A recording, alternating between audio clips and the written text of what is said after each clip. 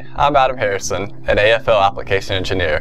When it comes to deploying fiber optics in high voltage transmission environments greater than 69 kV, options include optical ground wire, tracking resistant all dielectric self-supporting cable, and SkyWrap. Each of these cables has an appropriate application, but today we'll be focusing on tracking resistant ADSS.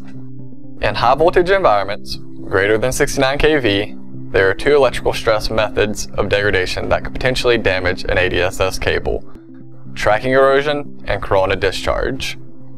Tracking is the localized degradation of the outer jacket as a result of dry band arcing due to high electrical space potentials or induced current.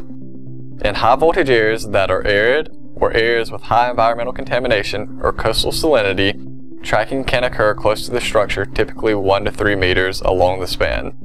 Once the tracks form from the initial arcing, they become carbonized in the path of least resistance. This can cause the jacket to become brittle and compromise the integrity of the cable. Corona is the audible and visible point discharge of metallic elements when a dense electric field gradient collapses and the air begins to ionize. This, like tracking, occurs close to the structure, typically off the ends of a dead end or suspension assembly. To avoid tracking and corona events, AFL's application engineers can assist in optimizing the cable design and framing on the structure. Our customers receive a complimentary E-stress analysis that defines the electrical environment and aids in determining where to frame the cable. Our engineers work with you in your maximum span lengths, NESC loading conditions, and required fiber count to propose an optimal design for your ADSS project.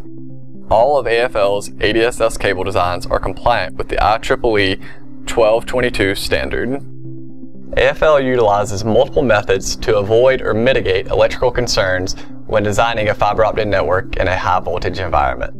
For tracking erosion, tracking resistant cable jacket technology can be placed in space potentials up to 25 kV as opposed to the standard jacket limit of 12 kV.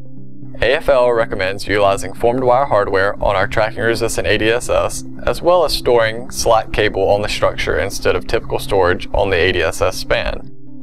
To diminish corona, options are available that protect the ends of hardware and prevent points of discharge. With over 25 years of experience deploying ADSS cable in high voltage environments, we look forward to partnering with you on your next project. Contact us today to see how AFL can make your next installation a success.